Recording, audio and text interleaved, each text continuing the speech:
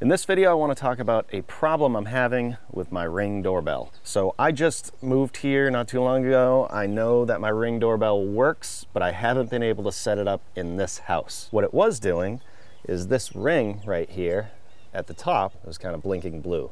Now it has this white spinning ring, which is setup mode.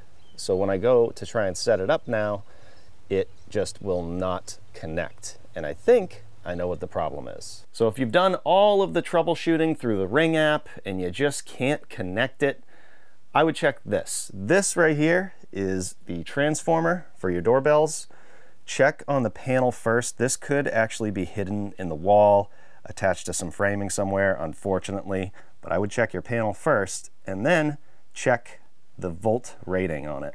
So this one is 10 volts at 5 VA, which is volt amperes. I don't know exactly what that means or how that works, but I do know that Ring requires at least 16 volts at 30 volt amperes. So I got a new transformer right here. You can see 16 volt, 30 VA. So I'm gonna replace that old transformer with this one, and I'm hoping that this is gonna fix the problem. I think the Ring just needs a little more power, and I'm hoping that this is going to do it.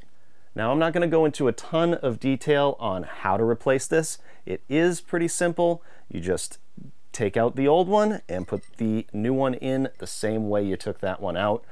But if you are uncomfortable working with electricity, and I don't blame you because it can be dangerous, make sure you get a licensed electrician, somebody who's qualified to do the job. Just please remember to be safe. Okay, so I reconnected again, and immediately it worked. So that must have been it. So it looks like that was my problem. Again, probably a good idea to troubleshoot as much as possible before doing something like this, including going through the app, using their menu. You might have to add a power adapter in your chime. You may have to connect to a certain network, for instance, 2.4 gigahertz versus 5 gigahertz. There could be issues with your Wi-Fi or different devices in your house, or if you have multiple doorbells. It could be a lot of things, but if you're not getting the power you need and you just can't connect to the internet, even though you see it there and it is tangible, but it won't happen, hopefully this will solve your problem. Thanks for watching. I hope it helps.